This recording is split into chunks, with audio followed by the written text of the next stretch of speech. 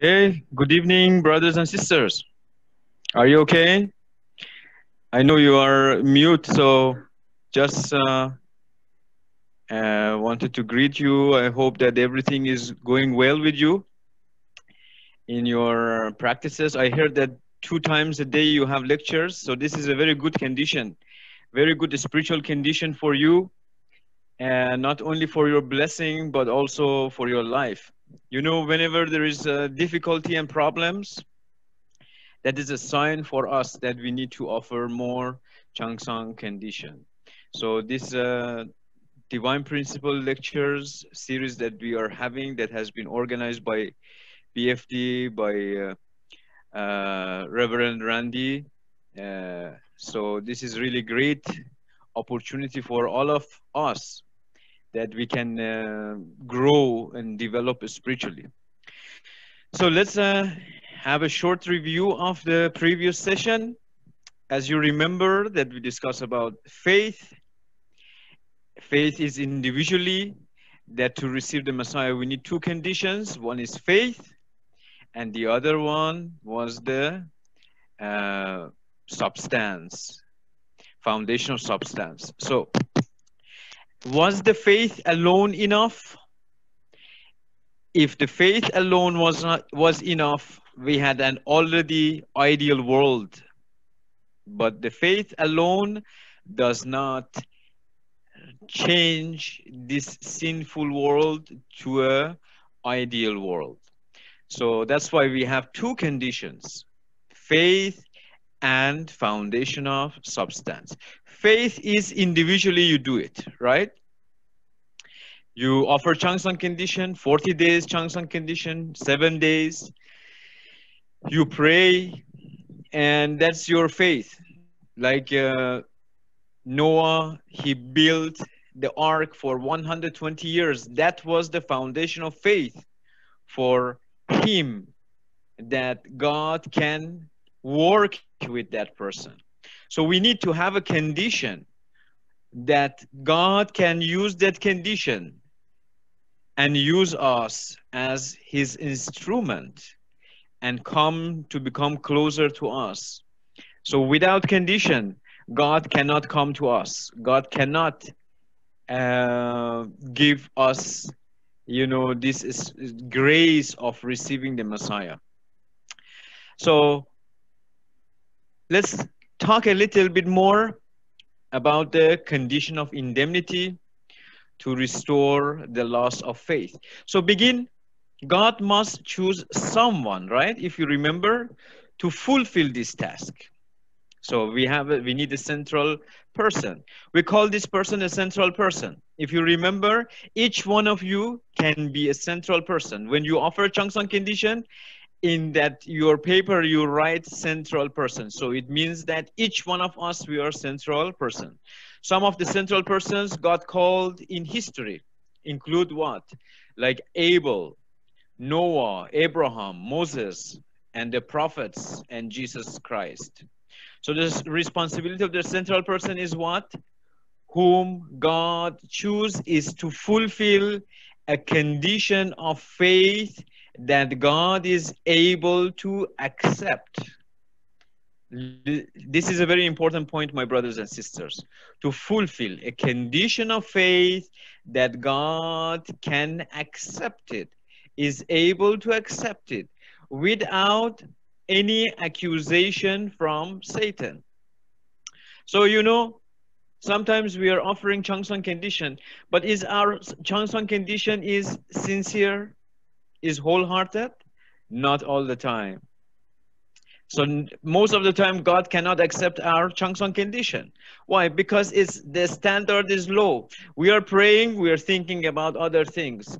Or when we are reading Hundoke, our mind is somewhere else. We read one page already, but we forgot exactly the same moment. What was the content of that one page? So God cannot accept that. So what to do? There is no hope for human being, this fallen human being, to really restore.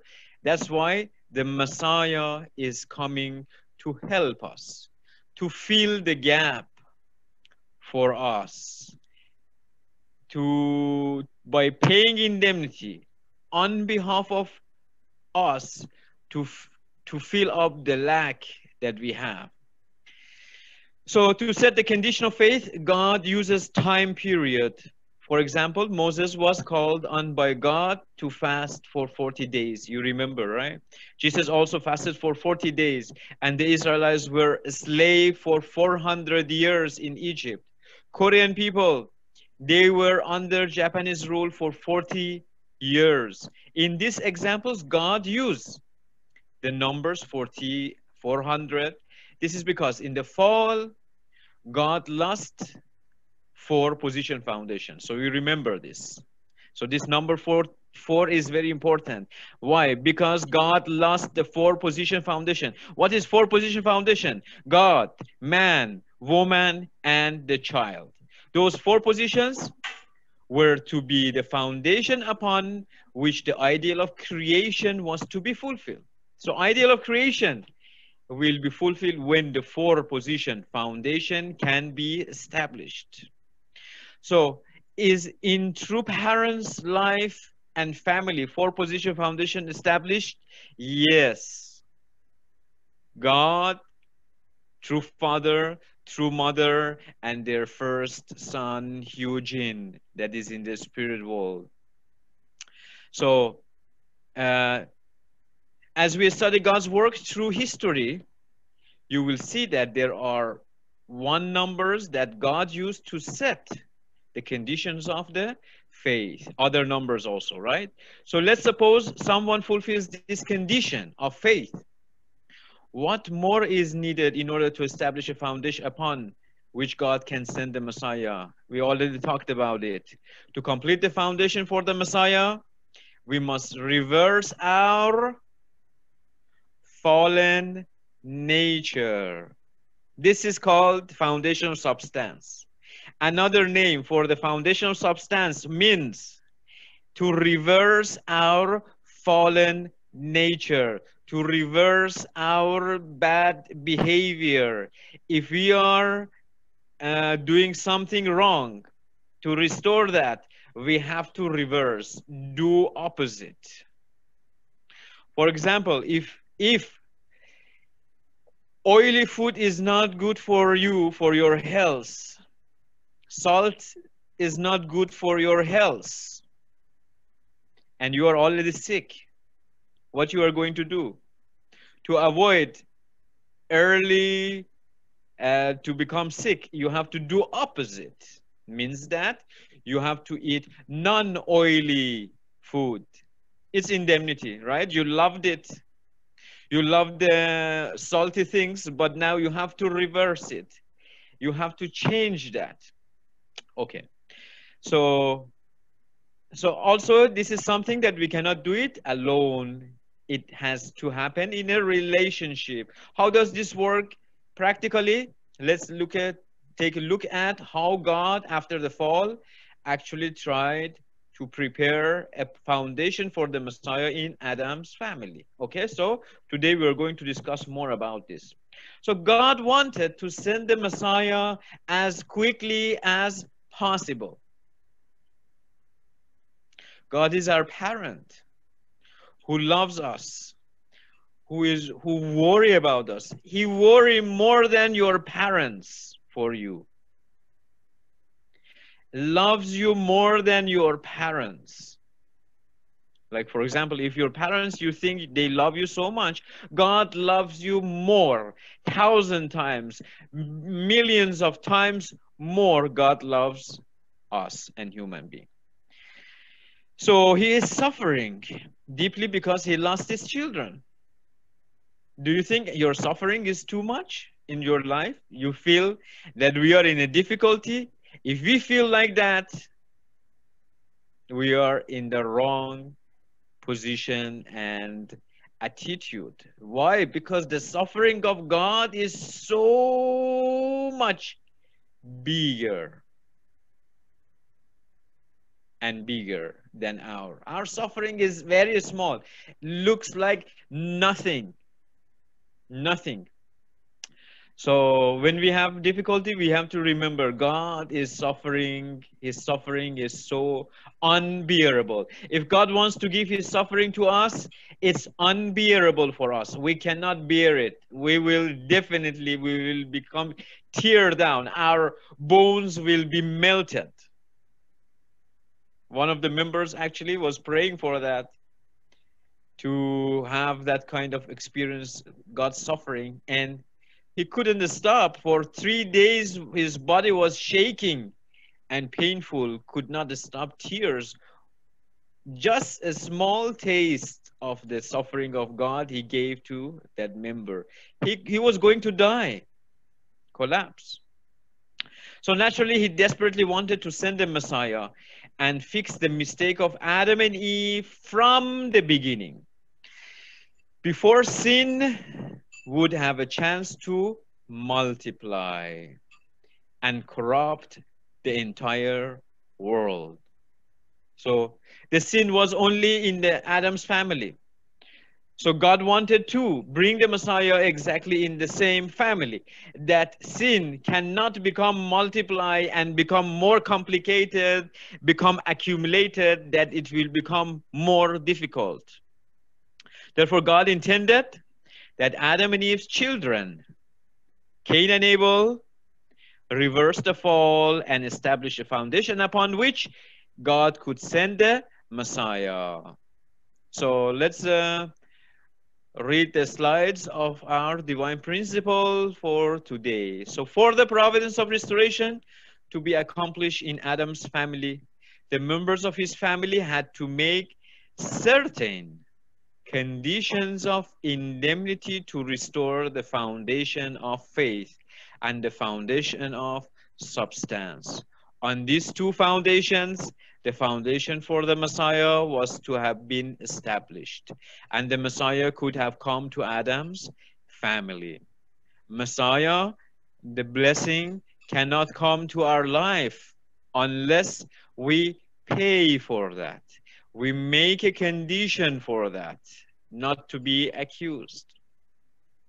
If you are looking, you are asking for the blessing from God, Heavenly Parents, please help me with this, please help me with that, that will not work unless we offer chunks on condition. You need to offer chunks on condition continuously, that based on that God can give you the blessing. Sometimes if you offer chunks on condition, God will see where has to spend that chunks on condition. For example, one of the members, he was offering a lot of chunks on condition every night, praying, crying. And then you know what happened? His brother had a small baby, newborn baby, and the baby becomes sick. They went to the hospital, and the hospital, they didn't have money to pay. So they were just completely disappointed what to do. Our child, the parents' heart is really aching for their children. And then you know what happened? Suddenly from nowhere, a person came to them and said that, what happened to you? Why you are so sad? Why you are, looks like your face is really suffering? Then they explained that we came, our baby is sick and we don't have money to pay for the hospital. They asked for the deposit. So that person sent by God said that, don't worry, I will pay for the expenses of your medication, everything. So isn't it a miracle? Yes, it's a miracle. But that's a miracle. Who paid for that? His brother, which was a member, by offering chunks on condition, devotion, paid for that blessing for his family. Therefore, we need to, this is a lesson. I'm always, when I'm teaching divine principle, I want to teach you about the application in our life, in our daily life. What is the application of this foundation of faith and foundation of substance? That you receive blessings of God is not only for your marriage and the blessing, but for any other blessing that you want to receive, two things you need: foundation of faith, offer chunks on condition. Second, your unity with your able and leader. Very crucial and important. If you cannot have unity with your leader, you will lose the foundation to receive the Messiah. Even though you receive the blessing, it's everyday story of our life. Okay, so who did God choose from Adam's family to be central person? So I'm sure everybody knows that, right? To get things started by fulfilling a condition of faith. Who God chose? It was Abel, Adam and Eve's second son. So in this slide, it talks about it. To restore through indemnity the foundation of faith, fallen people must set up an object for the condition, substituting for God's word. For Adam's family, this object was a sacrificial offering. So we need to offer something. So their condition was a sacrificial offering. Now, what is that? We are offering chunks on condition. We sacrifice ourselves, our time, for the sake of making a foundation of faith. To restore the foundation of faith, there must also be a central figure. Yet, nowhere in the biblical record do we find Adam offering a sacrifice. So it means that God, after Adam and Eve fell, did not use Adam anymore as a central figure. He lost his position as a central person. Instead, his sons, Cain and Abel, offered the condition to God. So, why Abel? This might be a question, right? You might ask, why between Abel, why God did not choose Adam anymore? Why Abel? God would have wanted to use Adam. He wanted actually to use Adam. But Adam is the one who committed the original sin.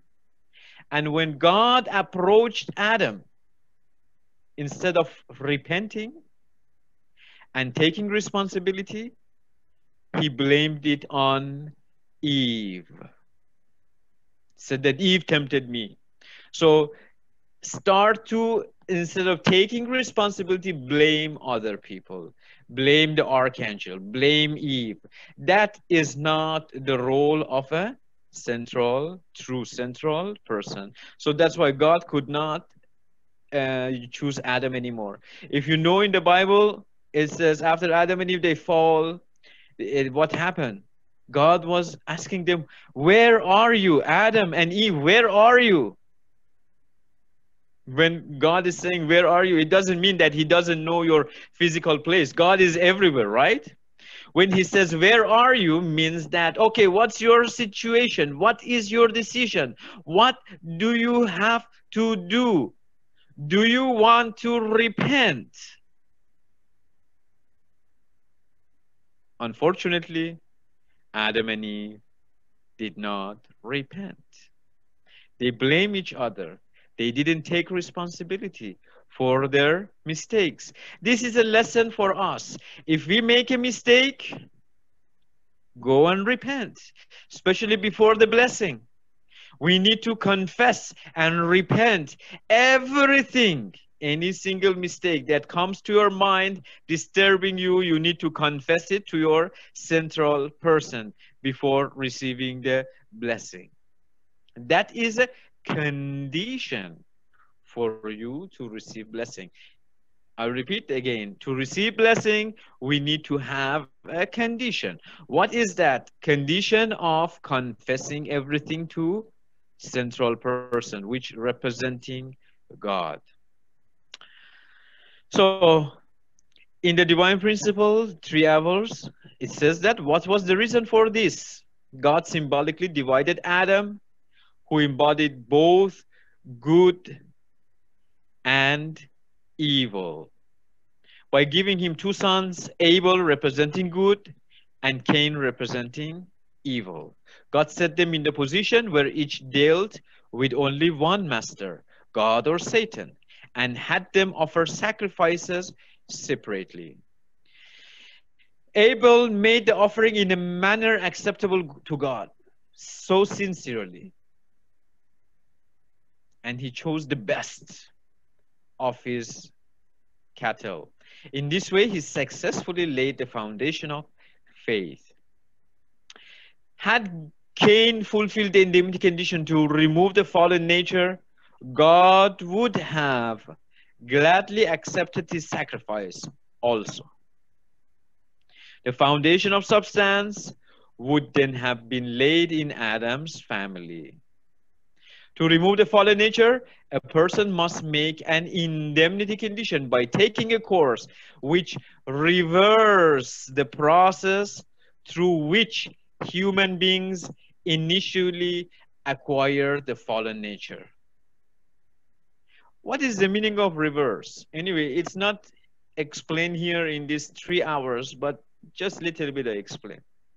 You know, who in the original world, who was higher in the position?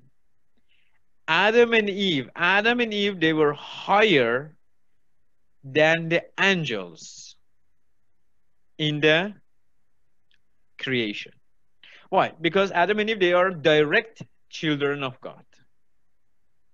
We are direct children of God. The angels are in the position of servant, assisting us. So this, when the fall happened, who dominated who? And instead of Adam and Eve dominate the archangel, archangel dominated Adam and Eve. So this should be reversed. This position has to become reversed. It means that Adam and Eve should come up again. Archangel should follow Adam and Eve. This is the call reverse. So God chose two children, two sons, Abel and Cain. Abel in the position of representing God, Cain in representing of Satan, archangel.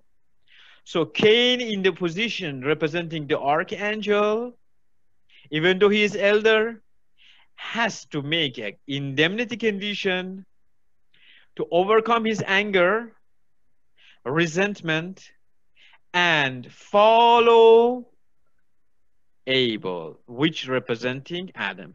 If this happen in the family, what happens? The indemnity condition for the foundation of substance will be established. So in review, history has a goal.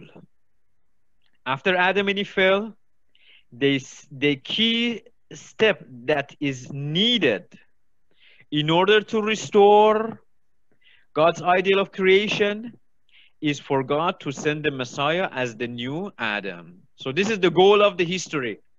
We will study about this, this in the second part.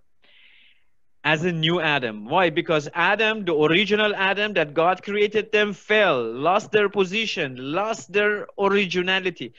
God is looking for a pure, a Messiah, a true son can fulfill his portion of responsibility. If that person overcomes the temptations of this fallen world and is able to stand as God's true son, together with his bride in the position of Eve, he will be able to establish a family in which God's ideal is realized. Through that family, all people will be able to return to God and participate in God's ideal of creation. So this is very important. All this sin started from where? From one family, Adam and Eve. This sinful world is a multiplication of the Adam and Eve. So how an ideal world will start? It will again the same system.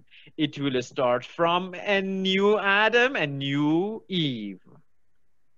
will multiply, and will fill up the world with good lineage, godly lineage.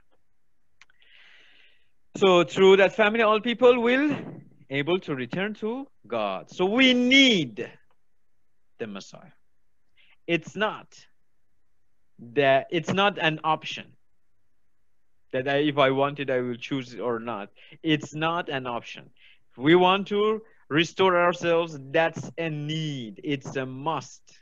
It's not an option. Everybody, without exception, has to go to the blessing of true parents. Because Jesus said, if you need to enter to the kingdom of heaven, you need to be reborn again. God requires that we, fallen humanity, fulfill our portion of responsibility. What is our portion of responsibility? Anybody knows? Is to reverse what took place in the fall. Reverse it. We gave that name, we called it what? Indemnity. That's why we study about restoration through indemnity. So God will choose a central person to represent humanity, who can take on the task of making the condition of indemnity to reverse the fall. In Adam's family, that person was Abel. We learned that this indemnity condition to reverse the fall includes two steps. Listen very carefully. Number one, the central person must make a condition of faith. They must demonstrate their faith in God by making an acceptable offering. Abel did this by offering the best of his flock. The best of his flock. For example, you have two cows, and those cows are really giving your life. Is all your life. One is very fat, healthy. Another cow is what? Thin, not giving so much milk, right? And is only expenses. Is just eating and not helping you so much. And then you are in the position and situation that you are going to offer, you are asked to offer something, one of your cow to, for example, the church or to God. Which one are you going to give? Difficult to choose, right? Because you are being tempted. Oh, this fat cow is all I have, all the expenses, everything of my life is this fat cow. So if we give it up, I have nothing.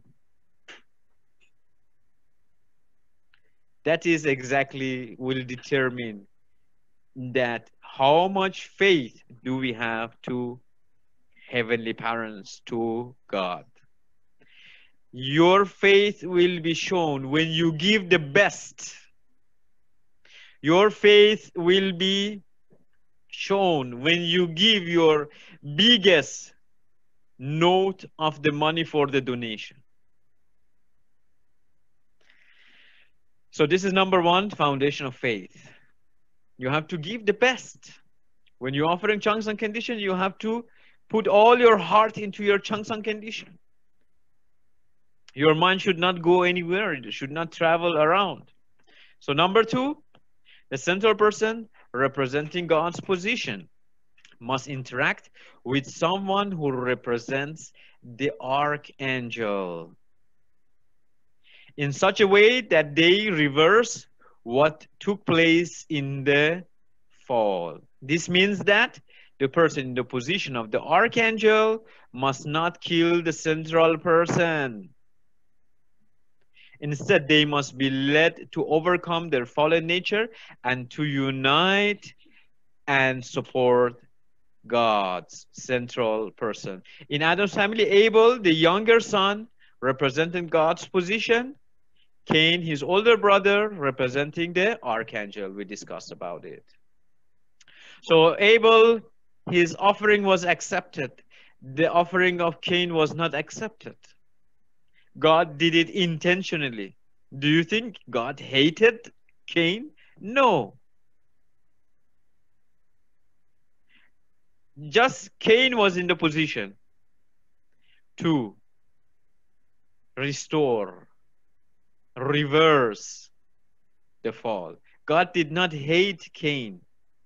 Just the main thing is that Cain, for him, that his offering can be accepted, has to go to the central person, to the Abel, and give it through the Abel, and through the Abel offer that to God. Unity. So what happened? Cain, instead of humble down himself, he could not control his anger, his resentment. He was thinking, and he was so resentful about that God did not accept his. He was so angry, and he said that why God did not accept my offering, that I have prepared. Day by day, he let that anger to take over his body. You remember that? I told you that if we make a bad condition, it's like a boat. We make a hole in the boat, and the water little by little will come, fill up the boat, and we drown.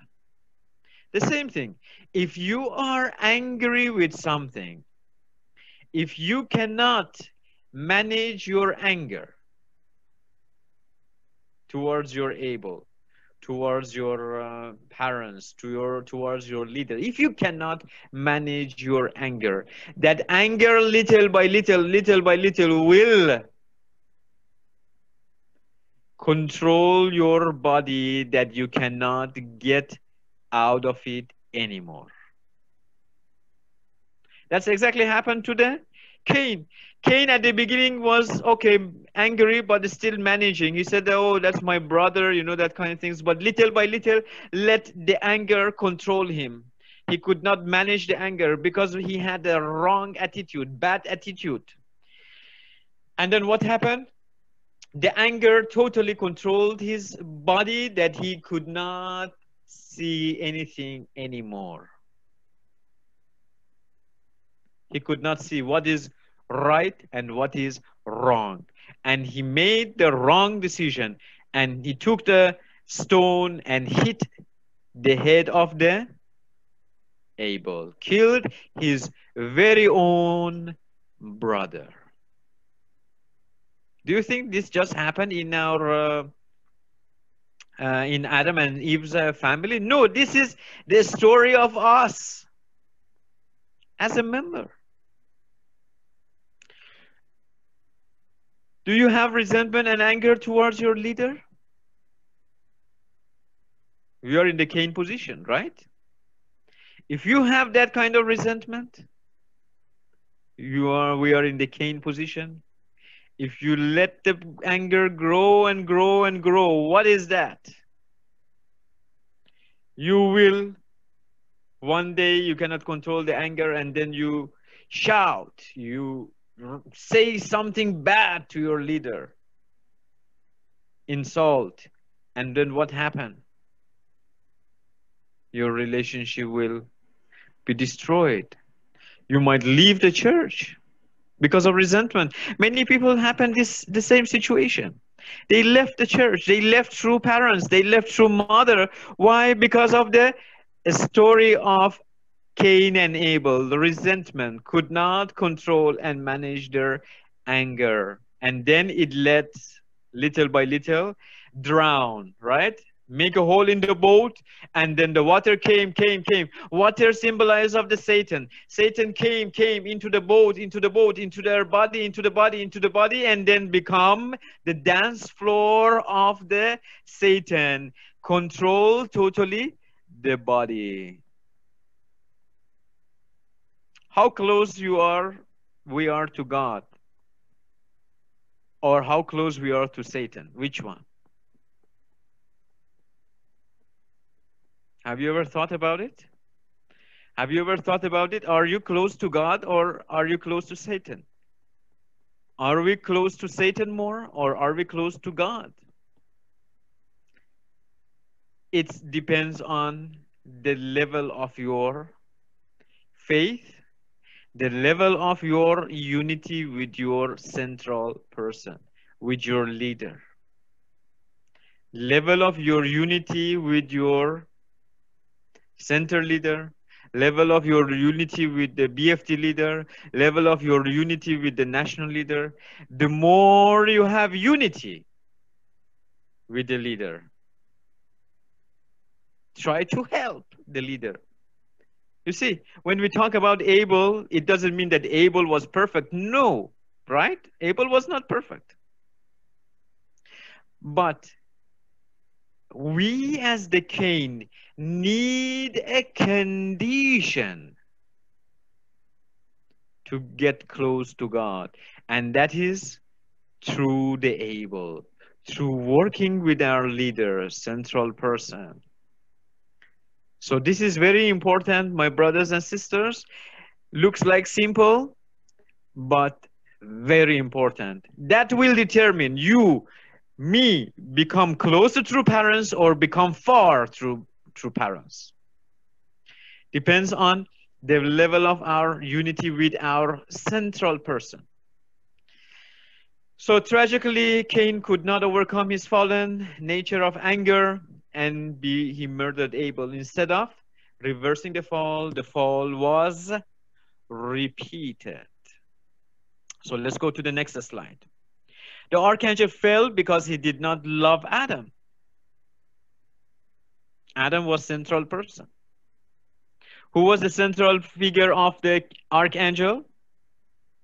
The central figure of archangel was not God. The central figure of archangel was Adam. Because we have hierarchy, right? There's God, Adam, archangel. For archangel to go to the God has to go through Adam. But archangel was so arrogant. He said that, what? I am so much older than Adam. I am more experienced than Adam. And I have to go through this young man and unite with this young person. This is might happen also in our movement, right? In the center, right? You are very old member. Suddenly your center leader become a young person coming just 2 months or 3 months to the movement and then become center leader, and you are 20 years in the church. How is your feeling? Difficult, right? Difficult to follow. It's difficult to unite with that kind of central figure, right? So, but we need to unite with the central figure. Cain need able to reach to God, to his offering can be accepted. So, rather he envied Adam. Archangel envied Adam. He felt jealousy to Adam. He said that, what? I have been assistant of God. I have been working very hard with God and I was very close to God. I have been helping him in creation, and then I am going to follow Adam.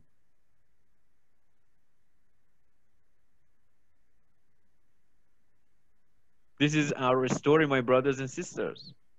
This is our story, not Adam and Eve's story, right? This is our story. It's repeating. So Adam, who was receiving more love from God than he. This was the first primary characteristics of the fallen nature. Failing to take God's standpoint. He failed to look at the situation from God's viewpoint. from God's principle view. Because God's principle is like this. Everything in the universe is created like this. You look at, now you're sitting in your house. Where are you? You are on the earth. Earth is going around what? Sun. Who is the central figure of the earth? Sun is the central figure of the earth. So sun is going, the earth is going around the sun.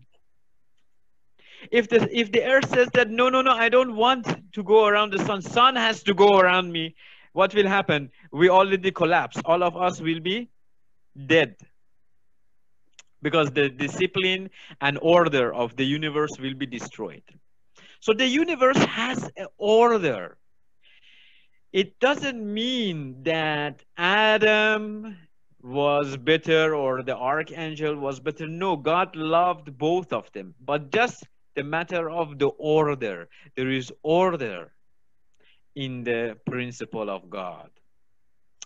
So this was the first. Okay, failing to take God's standpoint. Could not see the situation from God's viewpoint. He could not see the situation from God's principles of the creation viewpoints. So principles of the creation of viewpoint says that what? Even though you are 20 years in the church, if your central figure is just a young person, has been selected as a young person, a principle says that you need to humble down yourself and follow for us to be saved. So the archangel fell because he did not respect Adam as God's mediator and receive God's love through him. Rather, he attempted to seize Adam's position. This was the second primary characteristic of the fallen nature, leaving one's proper position. Archangel left his proper position. He said that, no, I don't want to be under Adam. I want to be higher than Adam. That's why he started to destroy Adam and Eve. That's why he tempted them for that reason, to destroy them, to destroy the image of Adam and Eve in front of God, to tell that, you see, look at this, look at this. These are central figures that you appointed for me. Look at this, how miserable they are. They committed sin. They could not overcome temptation. So, however, he was accusing God and Adam and Eve. So left his proper position. That's why the world is in a chaotic situation. What is the next? So this is, okay. Number 3, the archangel claimed dominion over Eve and Adam, who were his rightful lords. This was the third primary characteristics of the fallen nature, reversing dominion. Reverse his position. Adam and Eve, they were higher in the position than the archangel. Archangel says that, no, I don't want to follow this order that God created. I want to be higher than Adam and Eve. Reverse the dominion. The archangel conveyed to Adam and Eve his evil will. This was the fourth primary characteristic of the fallen nature, multiplying the evil. So let's look at ourselves. Which one of these things do we have? Do you multiply the evil? There are people that they multiply the evil, right? For example, they send the links and to the emails of the people about the pornography, those kind of things. They are multiplying the evil that comes from Satan. Reversing dominion. Are you in the saying that, no, I don't want to be under this young leader. I want to be higher than that. Leaving own proper position. Failing to take God's standpoint. Okay. So this is why the Messiah could not come to Adam's family. God really was eager to the Messiah to come in Adam's family in that time, but because this problem happened, Cain killed Abel, Messiah could not come to Adam's family.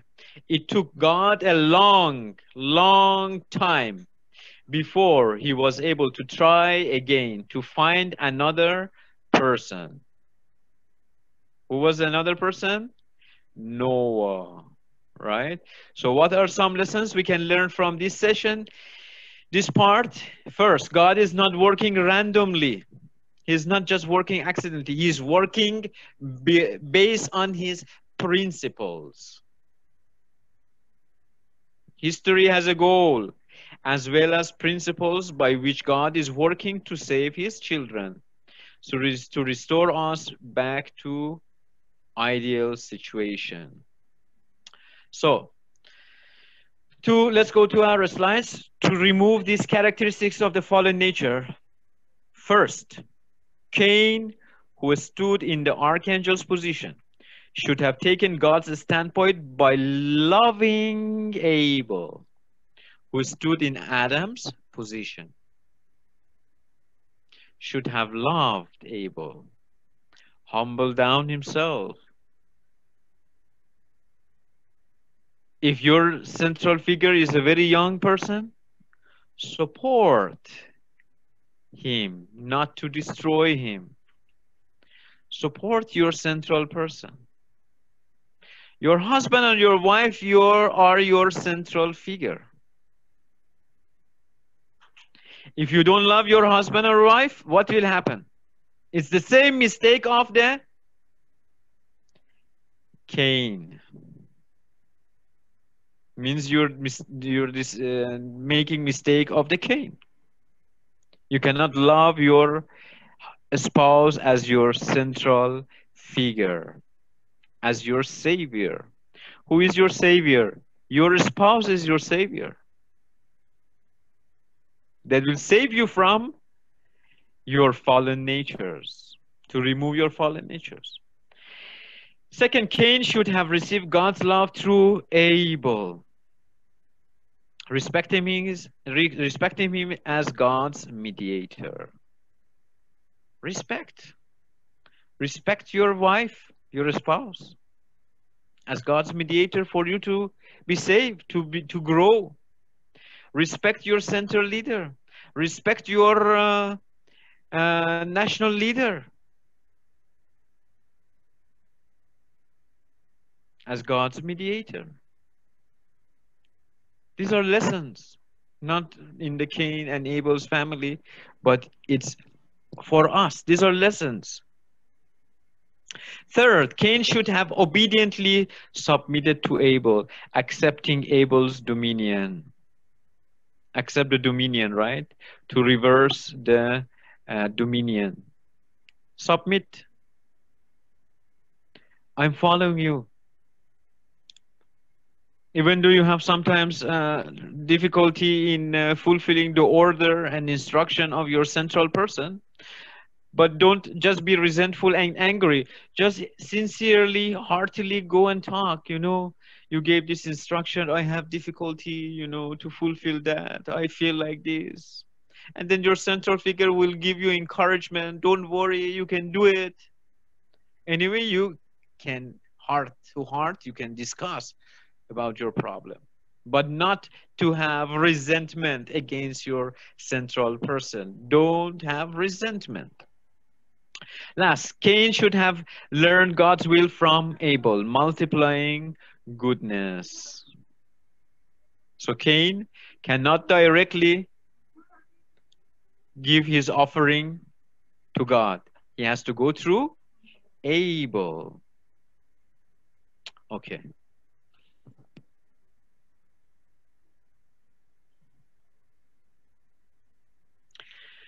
However, Cain killed Abel. In murdering Abel, Cain repeated the sin of the archangel. What was the sin of the archangel? Archangel killed Adam and Eve spiritually. But Cain killed Abel physically. That is, he reenacted the very process which had given rise to the primary characteristics of the fallen nature. Adam's family, thus failed to lay the foundation of substance. Cain and Abel could not unite together as two brothers. When Abel made his sacrifice in a manner acceptable to God, he fulfilled the indemnity condition to restore the foundation of faith and firmly secured his position as the central figure of the substantial offering. Secured that position. He was successful. However, when Cain murdered Abel, they failed to make the substantial offering. Hence, neither the foundation of substance nor the foundation for the Messiah could be established. So if you remember, foundation of substance is in our relationship with another person. How is my relationship with my spouse? You offer a lot of chunks on condition. Okay? Day and night you pray. That's foundation of faith. Is foundation of faith will save you alone? No. You need to have a good relationship with your spouse. That's the foundation of substance. That's why you need to work. You need to work it out. It's difficult. It's so difficult. You meet a person completely different from you, different sometimes interests, and raise up your anger and your fallen nature, right? And then that's the time that your spouse become your enemy. Then you have to remember that true parents, and Jesus said that love your enemy. Many people, they cannot overcome it. They divorce. Because they cannot love their enemy. They are not true Christians. They are not true unificationists. Cannot love their enemy. So the true Christian is the one, true unificationist is the one who love his or her spouse wholeheartedly. True unificationist is the one who loves his leader, even though not qualified, not perfect leader. That is a true unificationist. Humble down himself and accept that his offering, he can go to God through his Abel.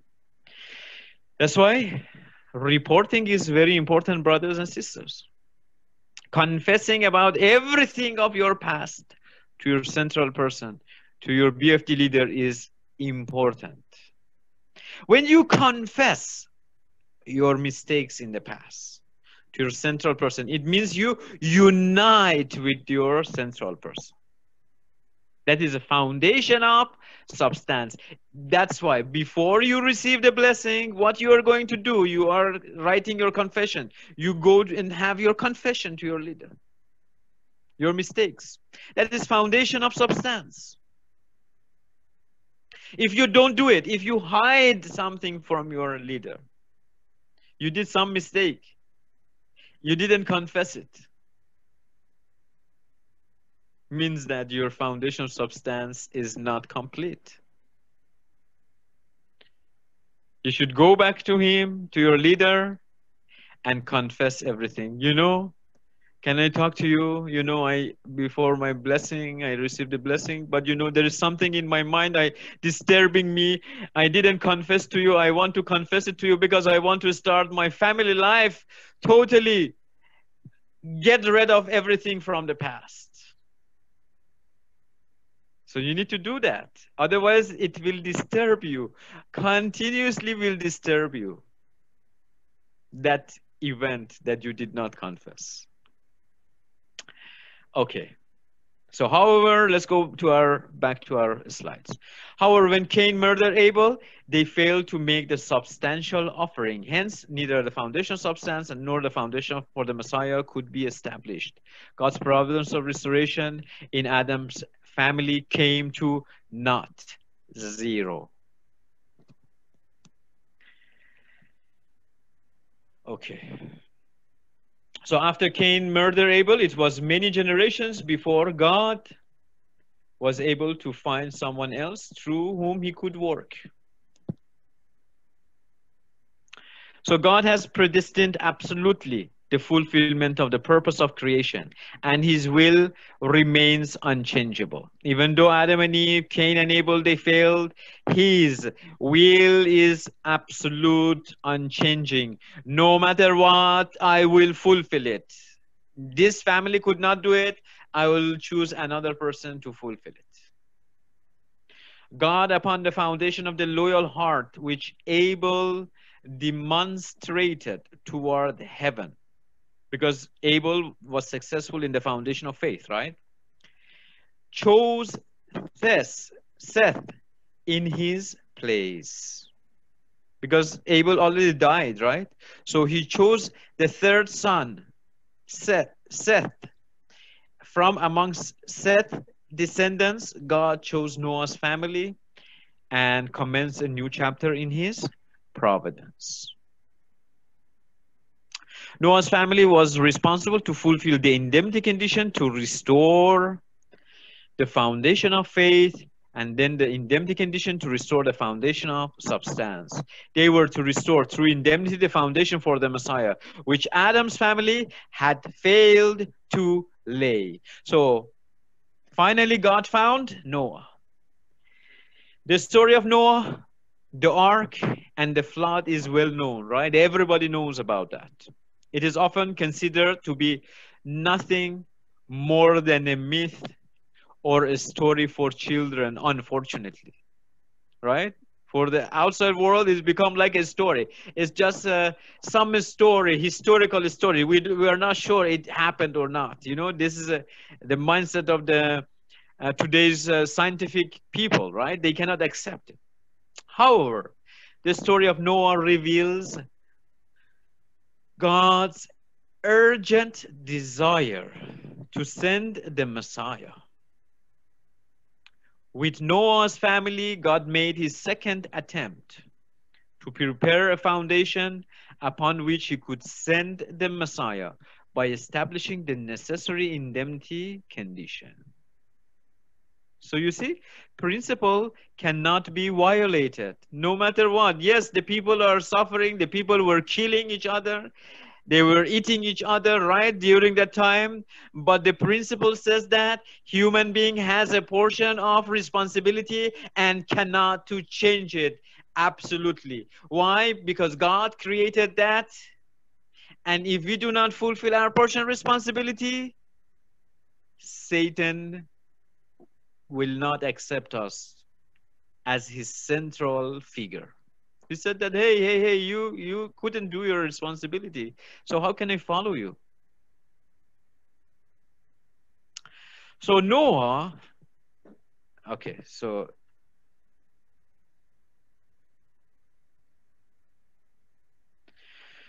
Noah was the central figure to restore the foundation of faith. Let's go back to our slide. The object for the condition by which Noah was to restore the foundation of faith was the ark. It was the indemnity condition for the restoration of the cosmos, which had been lost to Satan due to Adam's fall, and signified the new cosmos. After the ark was completed, God judged the world with the flood for 40 days. Its purpose was to eliminate sinful history, sinful humanity, in order to raise up a family who would relate only with Him. In reality, God helped humanity. He removed all other sinful people, sinful tribes that have been developed, that only there would be one family dealing with one family, and they were not being interfered by other evil people. So,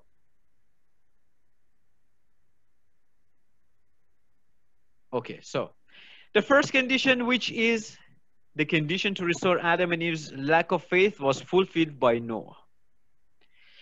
When he built the ark, he persevered through years of ridicule, and even his family thought that he was crazy. Everybody mocked him.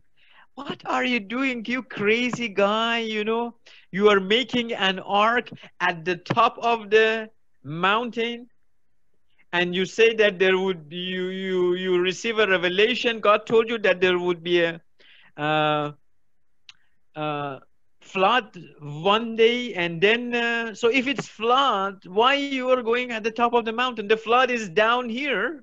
So many people, they were mocking him. Even his family, his wife got tired of him. Everybody was going to his wife and telling that why your Noah is doing like this. He become crazy. You need to take care of your husband. Everybody were insulting, and the wife was really tired of this kind of situation. And they were thinking that Noah become crazy. They were looking at her husband as a crazy man. The parents looking at the children, looking at the father, that father become crazy. But Noah never gave up. And because he built the ark, his family, including his 3 sons and their wives, were saved. The prophecy of God came true. When the ark was built, completed, they went to the ark, bring the animals into the ark. From every animal, they put a pair right inside. So what happened? The rain started. So the people thought that it's a rain, okay, will stop. Rain become more flood, more flood, more flood, more flood, more flood. Become higher, went higher, went higher, went higher, and cover all the mountains of the earth. So the family of Noah were successful.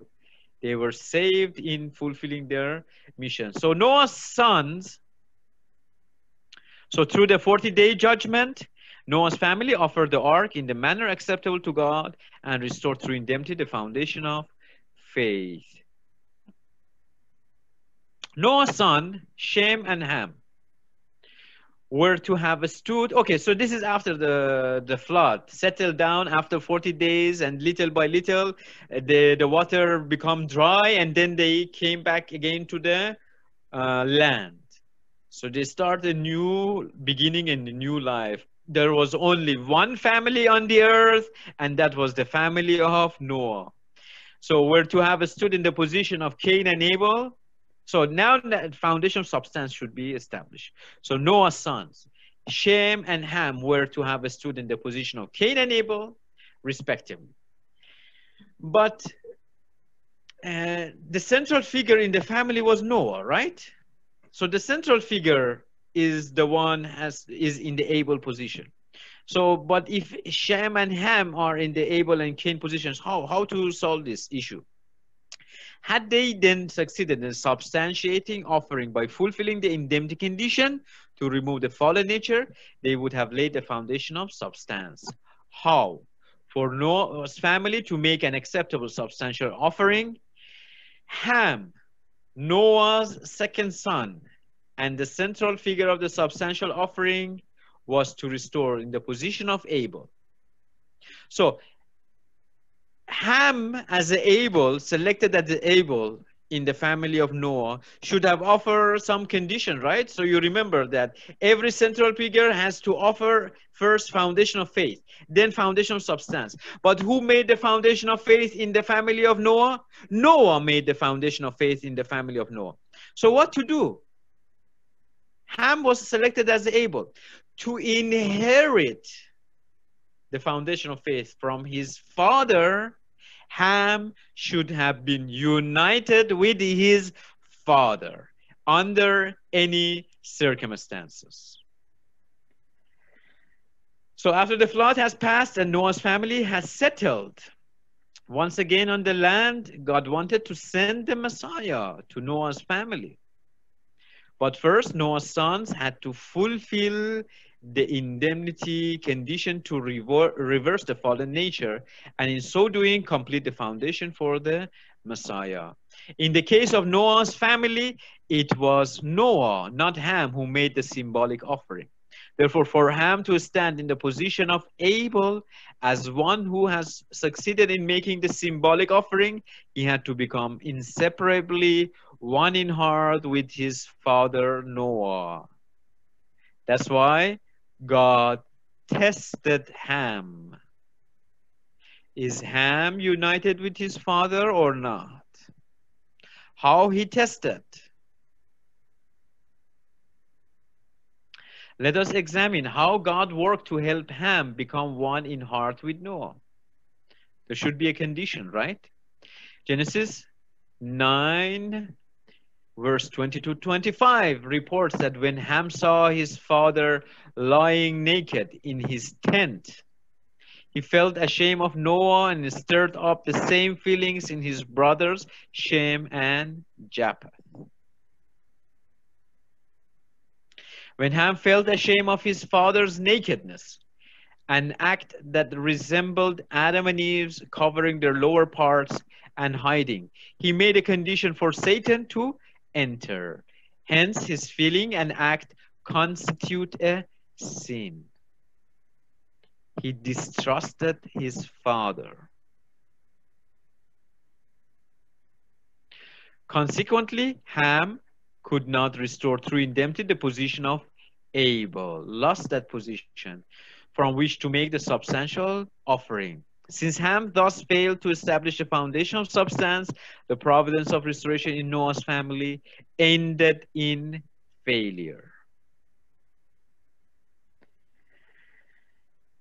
So Ham, who was the second son, was to unite in heart with his father. That was a test for him. Is he united with his heart with his father? Is he ashamed of his father? Is he distrusting his father? Then together they would help his older brother Shem overcome his fallen nature. So,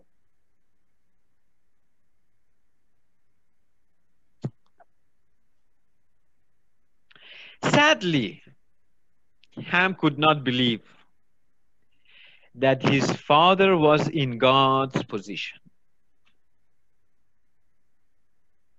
On one occasion, Noah became drunk and fell asleep, right? So that is the time. He became drunk and fell asleep naked in his tent. Ham walked into the tent and felt ashamed instead of respecting his father. He then convinced his brothers that Noah had done something sinful. They then took a blanket and walking backwards covered his father. When Noah awoke, he cursed the descendants of Ham. Noah's family came to reflect the fallen nature instead of God's nature. This is why God was unable to send the Messiah to Noah's family. So this is the story. God has wanted actually to make a new beginning through Noah's family. He removed the surrounding civilization through the flood so that Noah's family could prepare the foundation for the Messiah without any interference of any evil people in the world. If God could have sent the Messiah to Noah's family could have been restored. And the sin of Adam and Eve could have been removed. From that point, God's ideal, a world of goodness, could have been emerged. So, Ham, why it was sinful? Because he distrusted his father. He forgot that who saved them. He saw with his own eyes that the flood came. He saw with his own eyes that all the people, they died. The only family they were saved is this family. And this family were saved because of whom? Because of his father. He forgot to be grateful for that. What do you learn? Gratefulness. Are we grateful for the blessing that you are receiving? Or you forget? Just sometimes we We are inspired at the time of the blessing when we are receiving the blessing of true parents, and then later we, little by little, we become ungrateful heart. Little by little forget that how big is their blessing. Should not be like that. We should not be like Noah's family, Ham. Let's go back to our slides. God had absolutely predestined that the purpose of creation would one day be realized. Therefore, God called Abraham in place of Noah. Abraham's family was to restore the foundation for the Messiah and receive the Messiah upon that foundation. Thus, Abraham had to restore through indemnity the foundation of faith, and his sons had to restore through indemnity the foundation of substance. Abraham was to inherit the mission of Noah and thus the mission of Adam. In this capacity, he represented restored Adam.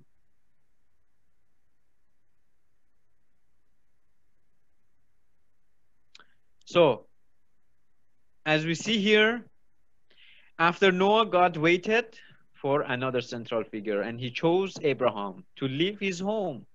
He told him, leave your home, guiding him to the land of Canaan. There God made a covenant with Abraham. God intended to bless Abraham's family, and from his family raise up a great people who would be able to receive the Messiah. Once again, a family, this time Abraham's, was to prepare a foundation for the Messiah. So God's will is absolute, not changing. Even Noah's family failed, he will choose another person until that this can be completed. God commanded Abraham to offer a dove, a ram, and a heifer as a condition of showing his foundation of faith. These three sacrifices symbolize the cosmos, which is completed through the three stages of the growing period. The dove represented the formation stage, the ram, the growth stage, and the heifer, the completion stage.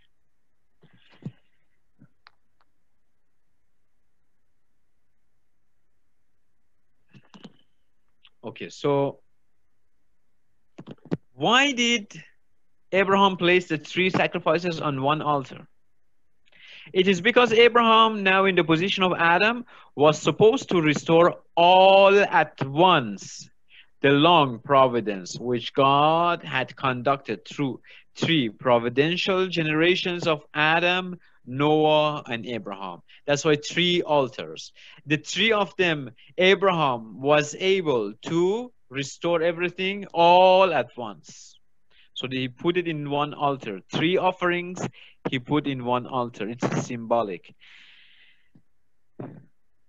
Abraham did not cut the dove in two, as he should have. And birds of prey came down and defiled the sacrifice. Abraham did not take it serious. He said that, oh, anyway, it's okay. I caught these big ones. This is a small, no need maybe to cut it. So that's the sin, because he absolutely did not follow God. Not dividing it meant that he offered what had not been wrested from Satan's possessions. His mistake had the effect of acknowledging Satan's claim of the possessions over the sacrifice.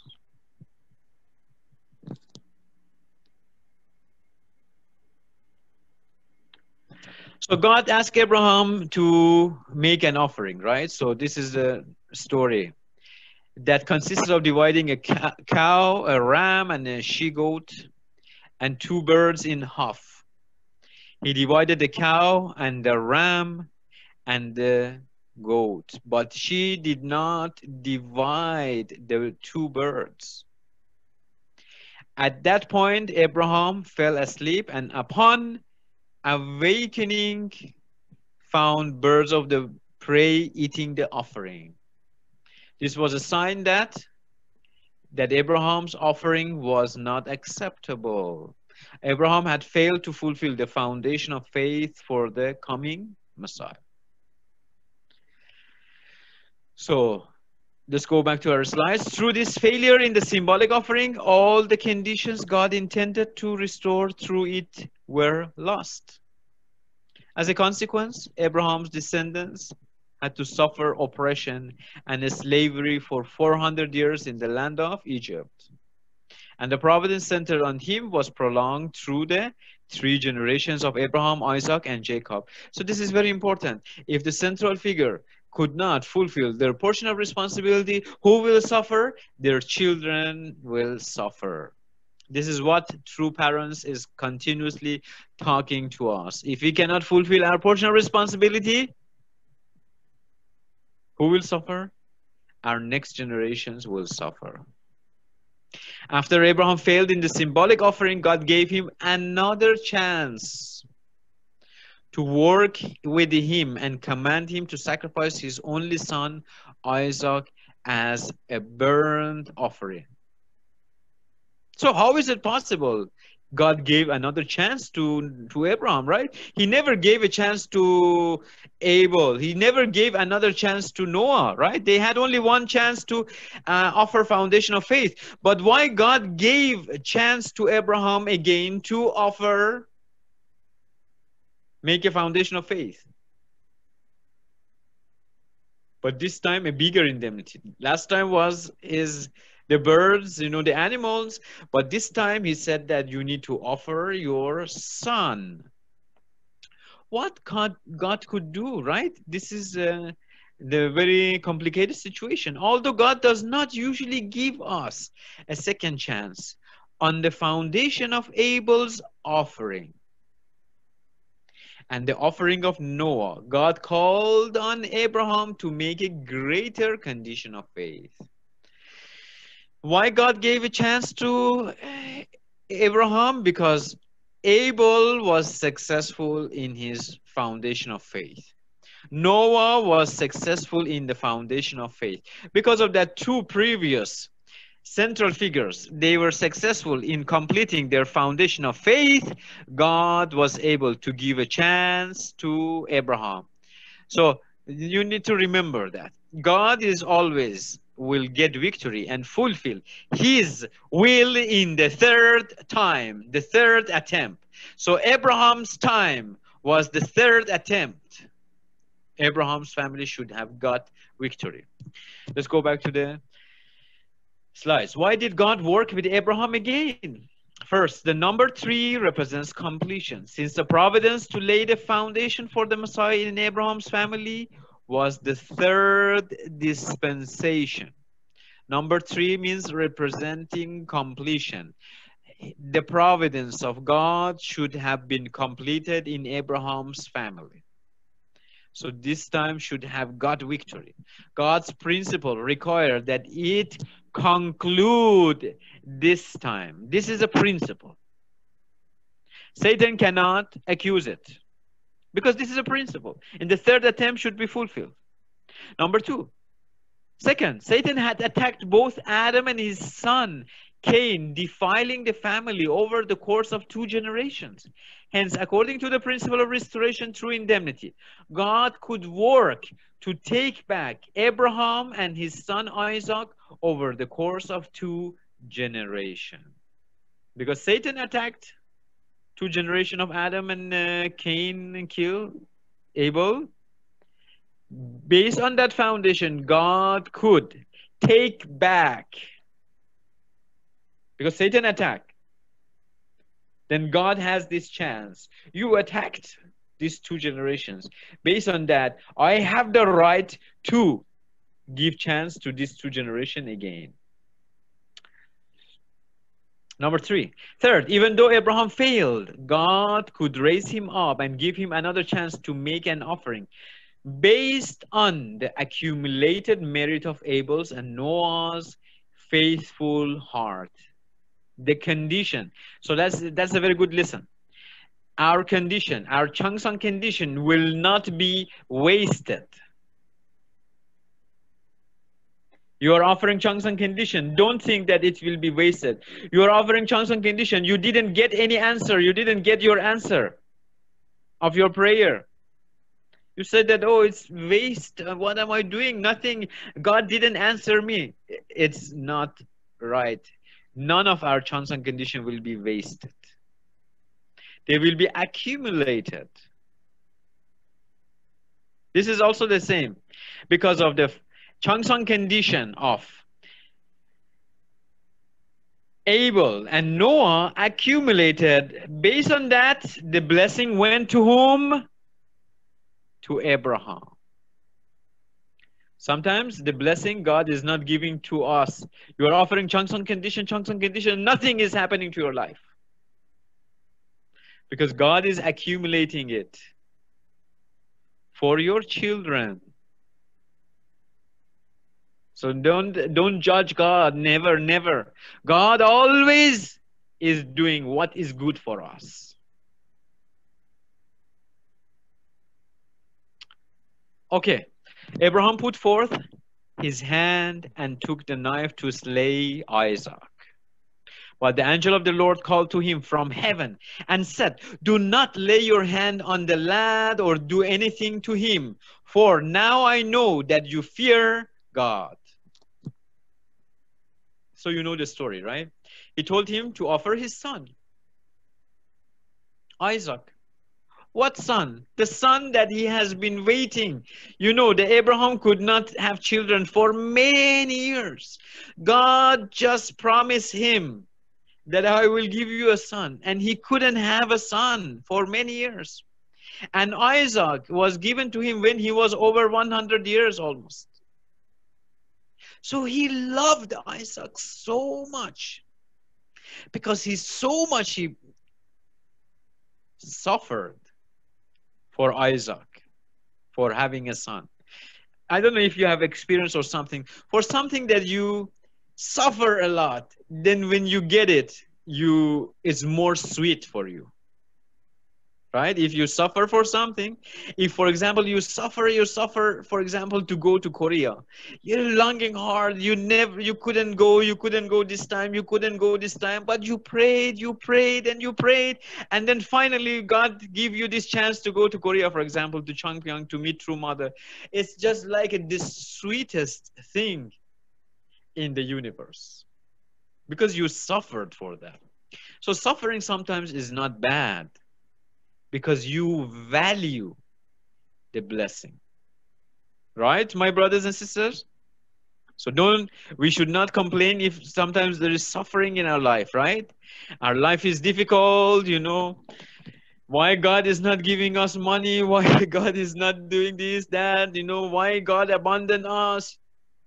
No, he didn't abandon us. He never abandoned us, because he wants us to value the blessing that he is giving to us in the future. So it would have been easier for Abraham to take his own life, actually, rather than his son. And so in being willing to offer Isaac, Abraham died and was born again through Isaac's faith. It means that it was kind of Abraham died. It was like a killing himself and reborn again. Even though he wanted to offer his son, but through offering his son, it looks like he killed himself, right?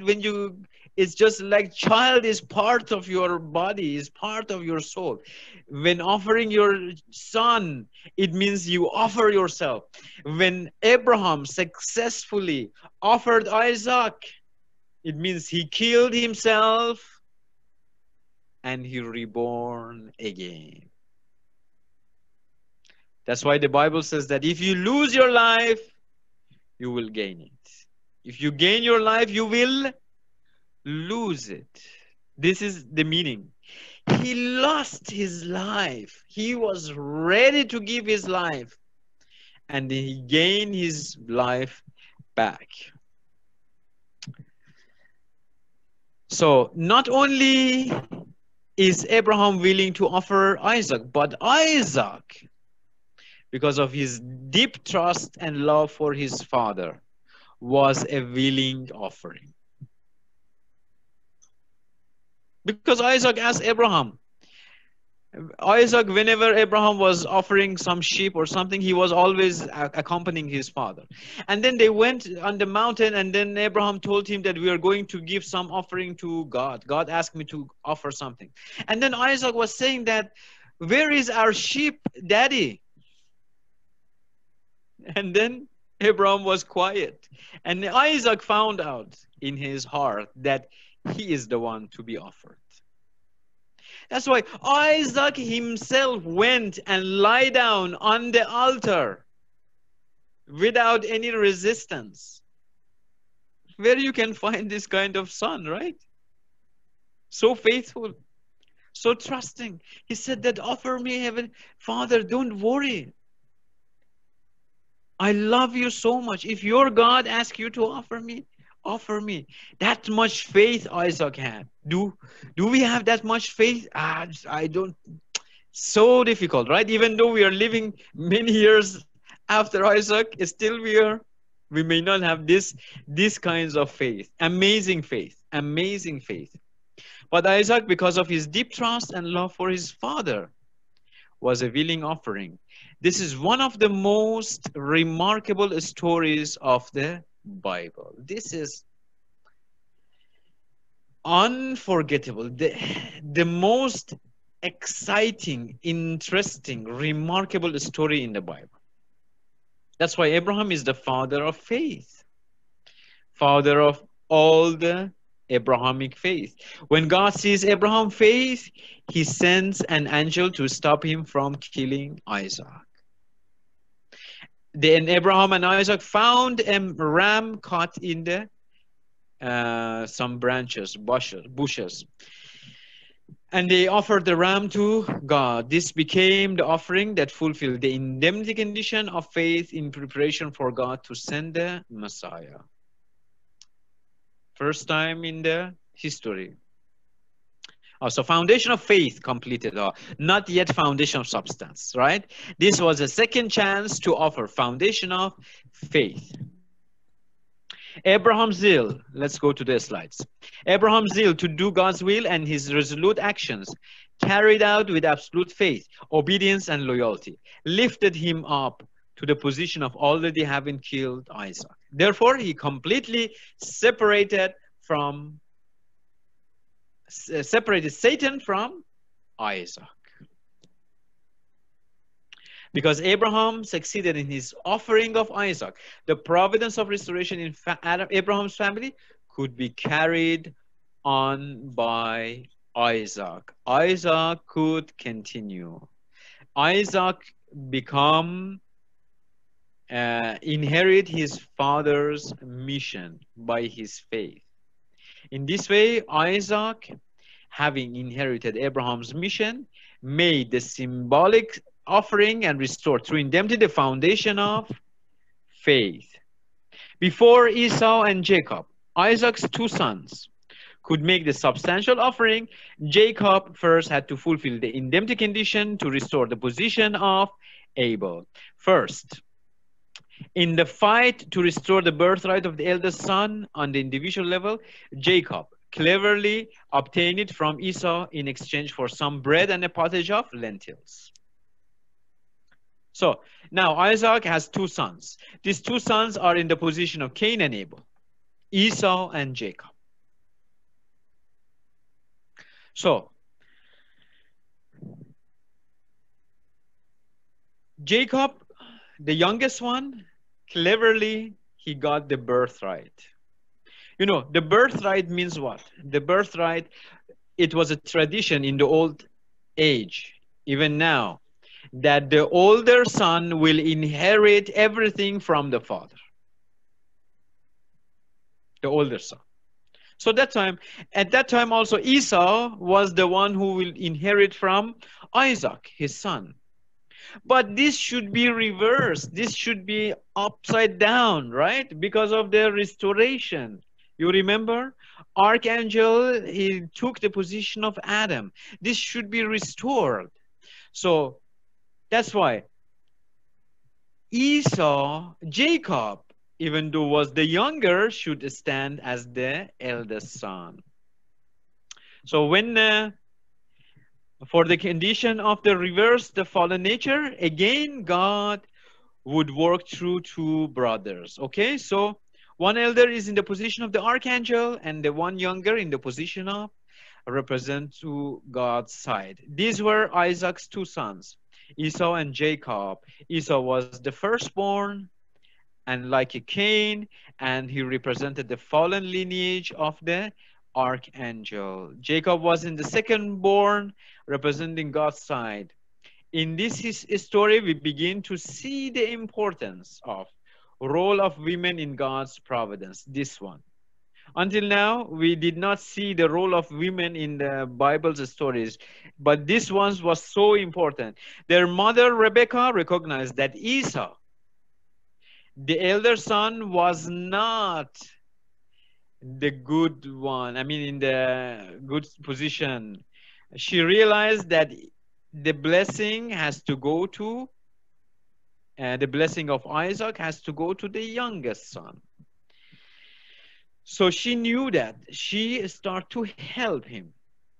So the first one that we read in the here in the divine principle, and it's in the Bible, he got the birthright from Esau. Esau went to the desert, and he was so hungry and tired coming back from the desert. At the same time, Jacob was making lentils, and then um, uh, Esau went to him and said, "Can you give me some lentils?"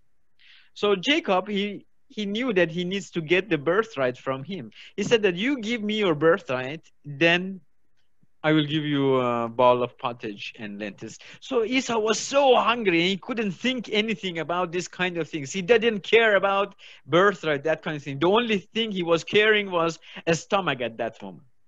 So he accepted, okay, my birthright for you. So he gave it verbally already. And he ate the pottage and lentils. So he verbally approved already, okay?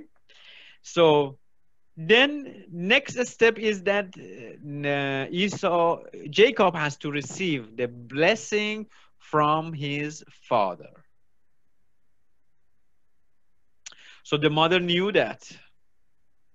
The father Isaac that was the father, the son of Abraham, told to the mother, to Rebekah, go and ask and bring my son, that I can give you my blessing to him, that he can inherit everything from me. Of course, the eldest son, right? Esau. But Esau at that time was out. He was not there. He was with his cattle, or I don't know, even in the desert, he was working. So the mother was very wise, and then bring Jacob, said that, Jacob, come here. Your father wants to give the blessing. You are the one has to receive the blessing. And then Isaac, the father's eyes was so could not see properly, but he knew his elder son because he was touching his hand, and the hand of the uh, Esau was hairy. So mother knew, and they put a skin of the sheep on the hand of the Jacob, and then he bring him to the tent.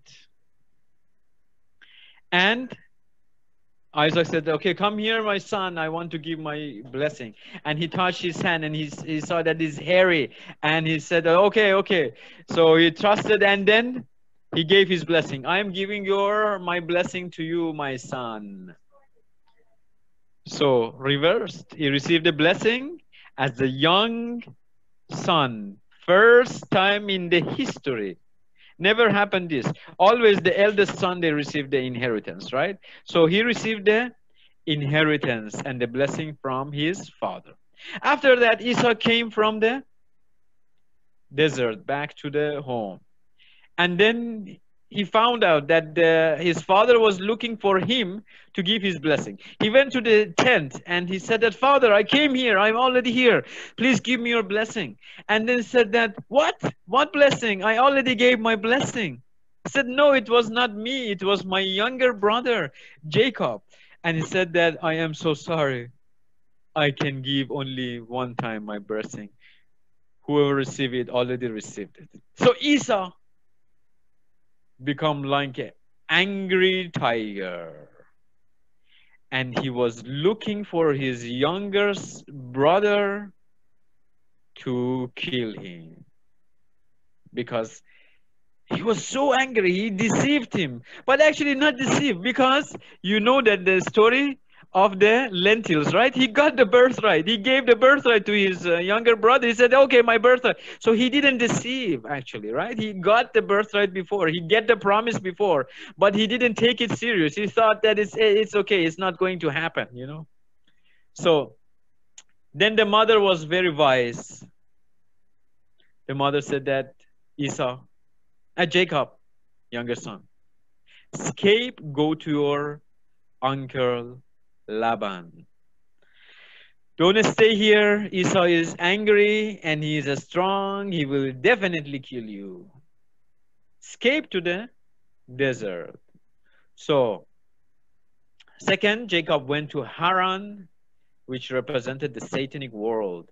After suffering through 21 years of drudgery, he restored the birthright by gaining family and wealth as his due inheritance.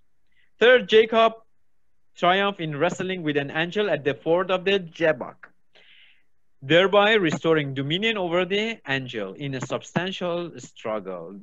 Dominate the angel. You see, until that time, the angels, they were higher than human beings. But Jacob reversed it, wrestled with the angel, right? And this way, Jacob restored through indemnity the position of Abel. Amazing family. This is an amazing historical family. Would not be forgotten, this historical family for eternity. They got victory. The first, huh? So anyway, not yet complete the victory. So Jacob lived under his uncle for 21 years. His uncle took advantage of him repeatedly. Why? Why repeatedly? Because Jacob went there, and then Jacob said that fall in love with the youngest daughter. And then he said, "I want to get married with your daughter." And then the uncle, he noticed something. He noticed that from the moment that Jacob came, his many blessing is coming to his sheep. The number of the sheep is increasing. Many rain is coming. You know, their crops are abundant. So he found that this something is related to this guy. So he said that I want to use this guy. So he said that, okay, I will give my daughter, but you have to work for me for 7 years. So Jacob said, okay, after 7 years, at least I will get the daughter I love. All right. So he worked 7 years, finished, and then went to the uncle and said, okay, 7 years. And that time already many their sheep, their cattle, their animals, their wealth increased during that 7 years because God was with Jacob. So Laban was said that, hey, if you get the daughter now, he will just leave, and then I want more. He was very greedy. But God was using the uncle, right? It's not evil. God was using the uncle because Jacob had to fulfill 21-year course.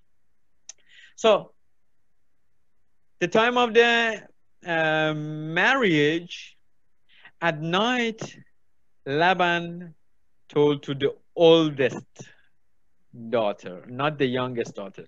He said that the oldest daughter, you go and sleep with Jacob tonight. So that time there was no lamp, you know. There was just a candle or something. The tent was very dark, you know. And then Jacob sit down, and then the first night they experience, they didn't have 3 days ceremony, right? But they had this kind of experience. And then after that, in the morning, he woke up and he saw that, oh my gosh, this is not the youngest daughter. This is the oldest one.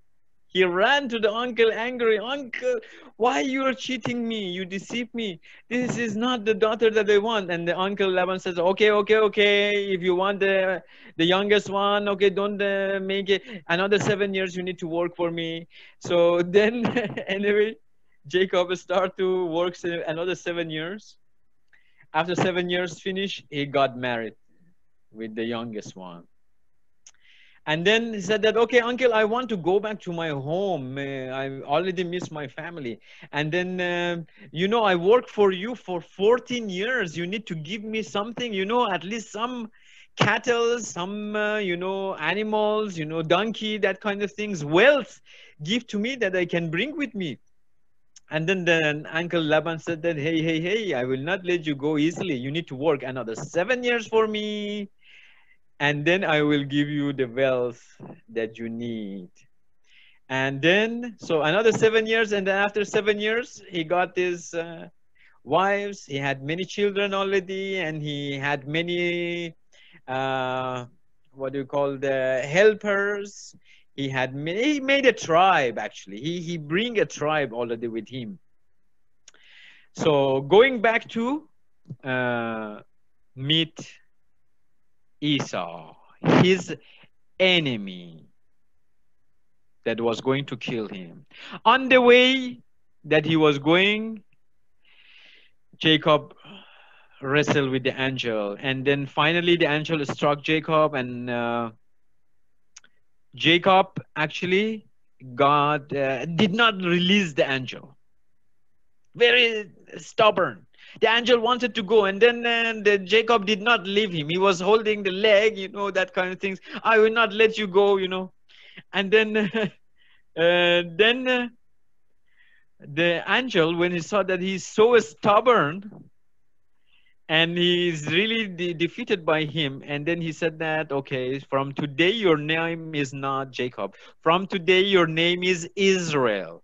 Israel in Hebrew means victorious. So Jacob got victory over the angel. So Isaac's sons, Esau and Jacob, had to be placed, let's go to the slide, had to be placed in the divided positions of Cain and Abel, respectively. They were responsible to fulfill the indemnity condition to remove the fallen nature and lay the foundation of substance. By restoring dominion over the angel through his victorious fight with the angel, he received the name Israel, laying the ground work upon which the chosen people would be established. So who made the foundation of the Israelites, the chosen people? Jacob made the foundation.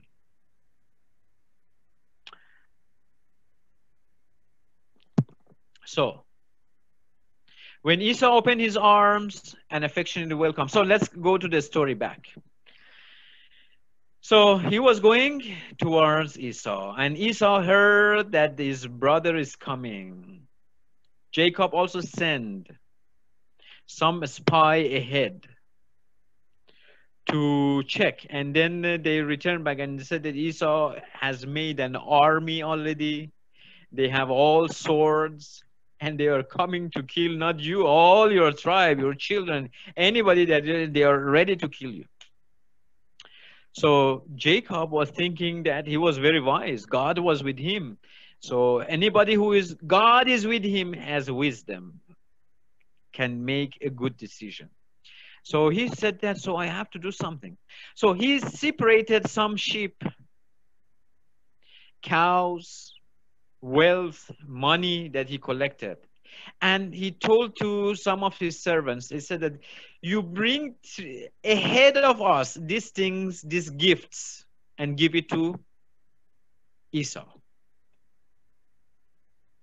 So when Esau received those things ahead of the time, so his heart was said, oh, my brother is giving all this wealth to me. Amazing. Because he was actually wanted the wealth because they were really in the difficult situation. So he was really so shocked. What? Why my brother is doing like this? It's kind of, you're being shocked when somebody is doing something that you don't expect. So he was shocked. and his heart little bit melted, right? And for his brother. So when they reached finally to each other, Jacob offered three three bows to his brother, and he asked, "My brother, I am so sorry. I am so humble in front of you. I understand you are so angry. I know, but I love you. You are my brother. You are from my blood. I am from your blood. How can I, don't love you?" So no, this kind of things. And he melted his brother's heart. And then Esau's heart was melted and said that, "How can I kill my brother?" And he gave me lots of wealth, that kind of things. He gave bribe, right? Bribing, corruption. He was bribing him, so and said that, okay, he already gave me lots of things anyway, so it's my brother, let him to, we will forgive him. So they went, he moved forward, and he embraced his younger brother. Unlike the Cain who killed Abel, Esau did not kill his brother. He overcome his anger. And they two brothers, they embrace each other, and this is the first victory, the first family that they fulfill. Foundation of substance happened at this time between Esau and Jacob. You don't know how much God was happy at that time. Maybe he was celebrating in heaven already. All the angels, they were invited for the feast, because God was so happy. The first family that they fulfilled, the foundation for receiving the Messiah. Can you believe that? This was the dream of God for many years. He has been working, that one family can fulfill. And this family were able to fulfill that dream. Okay, so this was the great moment in human history. For the first time, God was able to find a family, men and women working together, brothers working together, who were able to fulfill the human portion of responsibility. They accomplished the conditions of indemnity to reverse what had happened in the fall. Abraham and Isaac established the condition of faith, and with the help of Rebekah, Isaac's son, Esau and Jacob were able to reverse the fallen nature. What is that? Means the older brother humbled himself and he said to younger brother, I am ready to follow you. You are my leader. You are my able. I am going to God through you. You are my central person. You are my savior. So this is the first time that this is the remarkable victory. It is because of this accomplishment that God could send the Messiah to Jacob's descendants. So let's read that. When Esau opened his arms and affectionately welcomed Jacob as he returned to Canaan, they fulfilled the indemnity condition to remove the fallen nature. Their victory restored through indemnity, horizontally, in one family, the long vertical course of history in which God had been working to restore the foundation of substance. So I want to, somebody read. Erwin, can you read? Open your, that little bit change. Thus, the foundation for the Messiah, family foundation, was established in Isaac's family. However, by Abraham's time, fallen people had already built up satanic nations, which could easily overpower Abraham's family. Hence, the Messiah could not have safely come on that foundation. Hence, Jacob's family entered Egypt centering on Joseph and went through the 400 years of indemnity course trying to build the national foundation for the Messiah. Okay, so thank you very much, Erwin. Okay, so you remember that we discussed that God wanted to bring the Messiah in Adam's family. It means that if Cain and Abel were able to unite together, one of the children of the Adam would become the Messiah to save in their family. God wanted to bring the Messiah in Noah's family. If Ham united with his father, make the foundation substance in their family, the Messiah could be born. But this in the Jacob's family different. Why God did not send immediately the Messiah?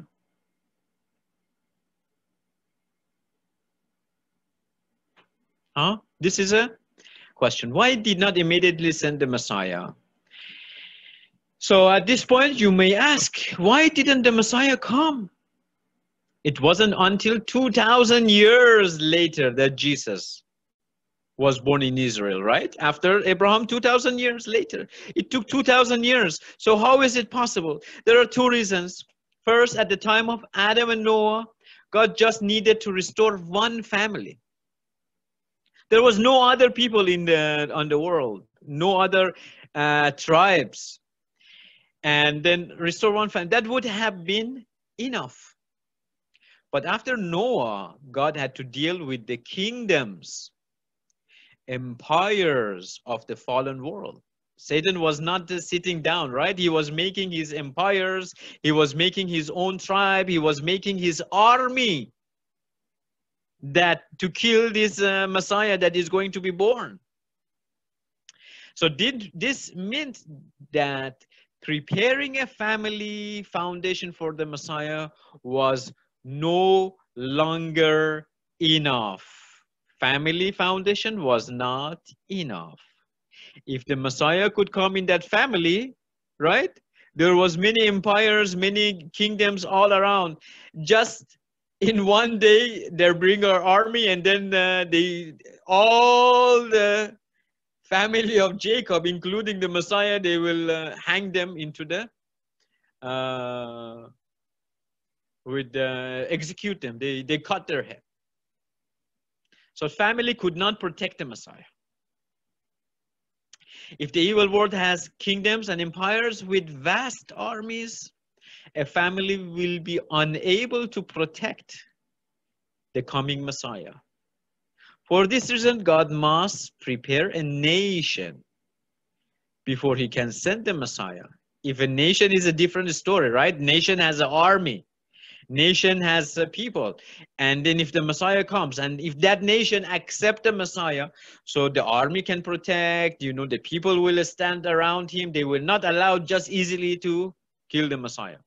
Unless that the nation themselves kill the Messiah, right? So that's a different story. That happened in the Jesus time. Therefore, after Abraham, Isaac, and Jacob's victory, God began to plan for preparation for a nation to receive the Messiah. So to form a nation. They were just a family. They need to become a tribe, clan. Their tribe can become a nation. And when the nation complete the foundation of faith and substance, then the Messiah comes.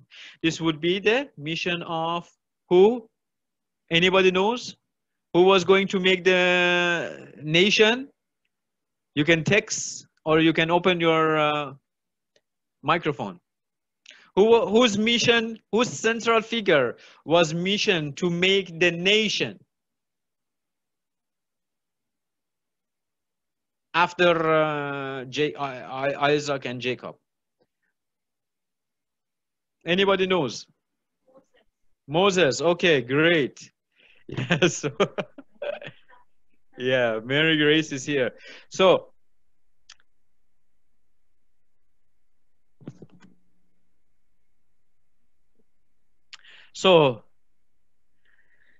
this would the mission of the Moses. The second reason the Messiah did not come for 2,000 years, more years, is that the preparation of a nation did not go well. That nation start to be unfaithful. They start to not follow God properly.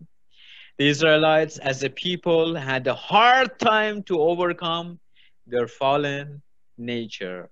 It was difficult for them to support and follow the central persons God called to represent him. Very difficult to follow their central figure. Are we like that, my brothers and sisters? Is it difficult for us to follow our central figure? If it's difficult to follow our central figure, it means we are Israelites. We are descendants of the Israelites. We inherited from the Israelites. We are from the blood of the Israelites. So they turned against Moses. Actually, later we will study this story, also very interesting. You might like it, but just don't sleep, huh? This would be for the other sections. So the commandments and the prophets that were sent to them by God. And what are the lessons we learn from God's effort in Adam's family, Noah's family, and Abraham's family to prepare a place where God can send the Messiah? So God regards. So let's Marjorie, can you read this? Can you open your microphone? Because I can see you in my...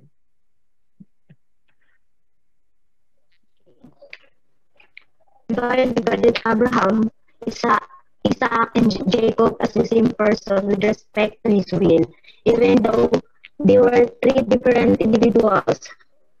From Exodus 3 verse 6, accordingly Jacob's success in course of subjugate Satan meant Isaac's success, and Isaac's success meant Abraham's success.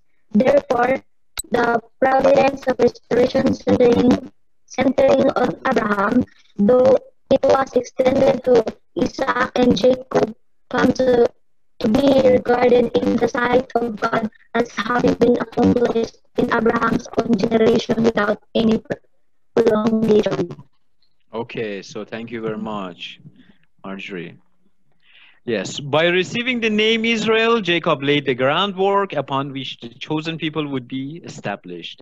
And by fulfilling the indemnity condition to remove the fallen nature, he victoriously completed the model course to subjugate Satan. Moses, Jesus, and even the people of Israel would walk this course after the pattern set by Jacob. Who made the pattern for Moses to follow, for Jesus to follow? Jacob's course was the pattern. Later we will discuss, we will study. So first we learn that God is working to restore his children according to a clear set of principles. This is what we learn, okay? The lessons that we learn. And if you can understand those principles, we can understand how God is working in our individual lives to prepare us. We are like Jacob. We are in the Cain position. Can we unite with our leader? Can we unite with our spouse? That's the issue, right? So this is not the story only, right? This is our daily life. Okay. Secondly, we can see God's unchanging love for us. Unchanging love. He continues untiring his absolute determination to save his fallen children. No matter how many times we fail, God does not give up. And finally, we can see how important it is that people fulfill their portion of responsibility. It's very important, huh? You learn that how important to fulfill our portion of responsibility, right? Through this story. God loves us and is working to save us. He wants to save us. But we have the responsibility. We don't want to be saved. That's the problem. We ignore God. We reject God. We don't do our portion of responsibility. Our part is to first demonstrate faith in God, and second is to overcome our fallen nature. First, demonstrate faith in God. Second, remove our fallen nature, our tendency to rebel and support that person whom God has chosen to respect him, represent him. We have the feeling sometimes, right? Rebellious against our central figure, against our leaders. If you can overcome, you are victorious. Like whom? Like Jacob. Thank you for joining me in this lecture. And the next sessions, we will discuss more at the history and then the time of the Moses. So I think you are so amazing listeners, and I enjoyed